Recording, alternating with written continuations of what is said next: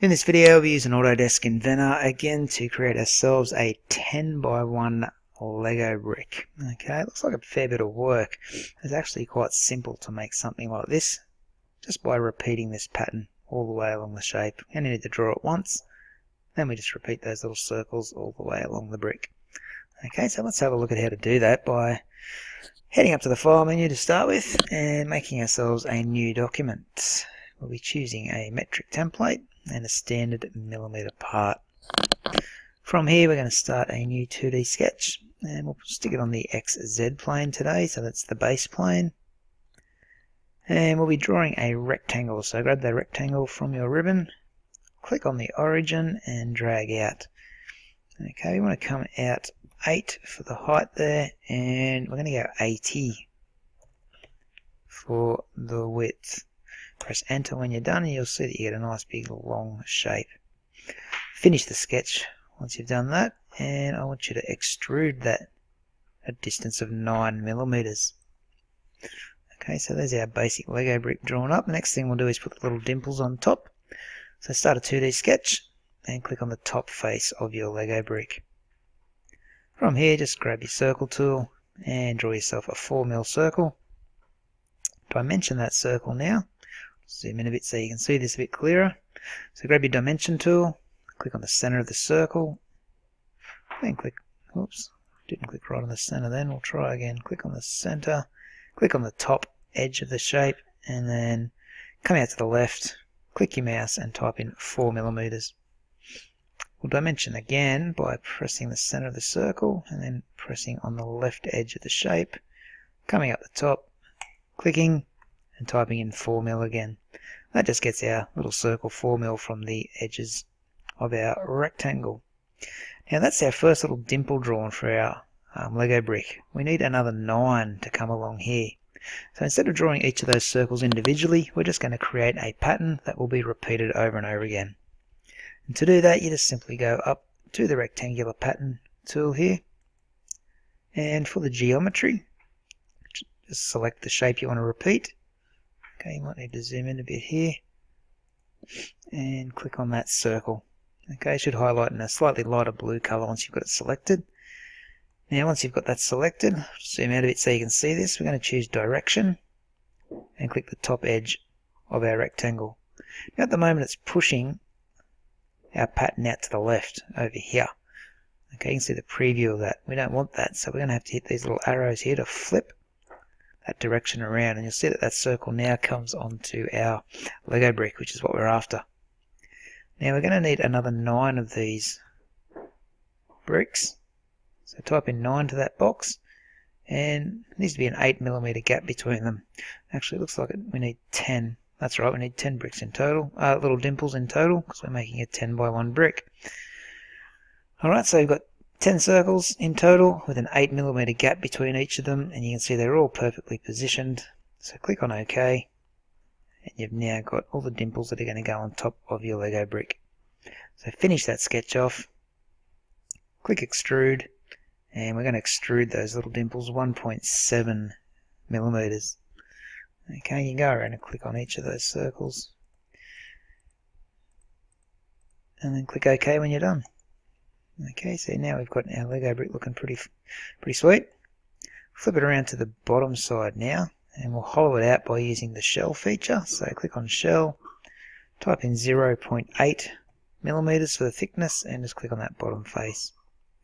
Click OK when you're done. You can have a look underneath now, and you can see that we've just shelled or hollowed out our Lego brick. So it's looking good. Last thing I want to do is just put a few tubes along the bottom here to help it connect to other Lego bricks. Okay, so the way we do that is we start a 2D sketch and just put it on the base or the bottom face of our Lego brick.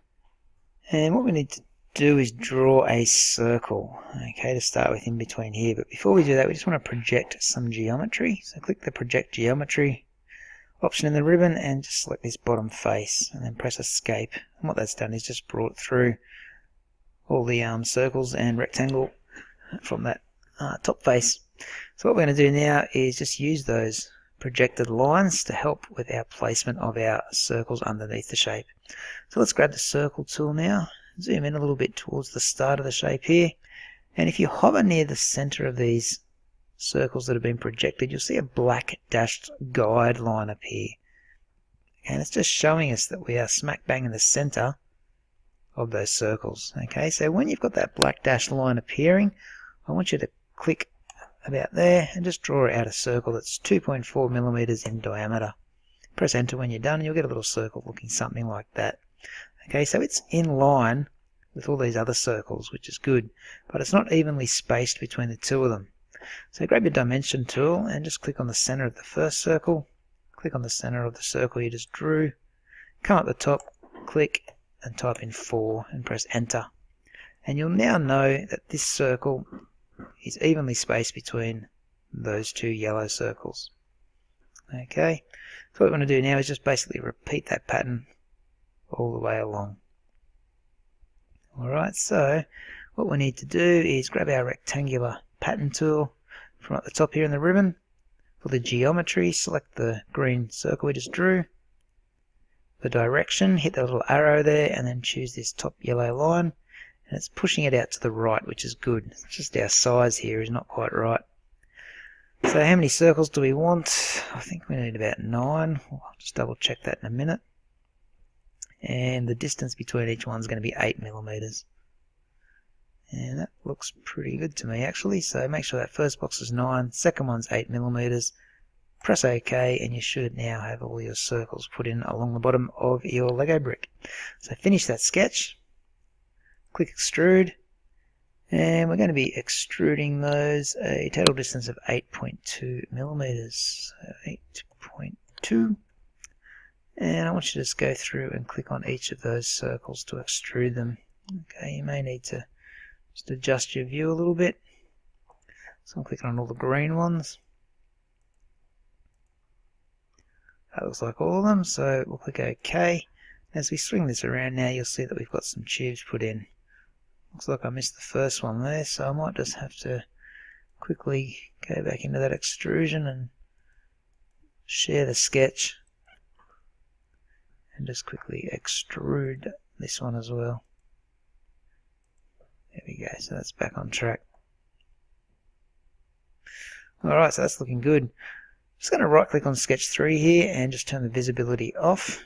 And that will make it look a lot cleaner. So we've got the tubes put in. Last thing we need to do is just colour it in. Okay, so I'm going to do something a little bit different when we colour in this time. I'm going to select, oops, I just need to press escape, select all of this shape in a sec. And I'm going to use this adjust tool this time. Okay, and it will allow me to choose a colour from the colour wheel. Alright, so I'm just going to click and drag over the top of my Lego piece and just simply choose a purpley colour. Okay, it's up to you which one you want. Oops, forgot to apply it. So choose your colour and hit the green tick. Okay, and that will apply your colour to your Lego brick. Okay, so that's just a little bit different using the second colour wheel up here, the adjustment one, rather than the appearance browser that we usually use to get those shiny materials onto our shapes. Okay, just the colour is fine for Lego bricks. Alright, so that's that one done. You can save him up and catch you in the next video.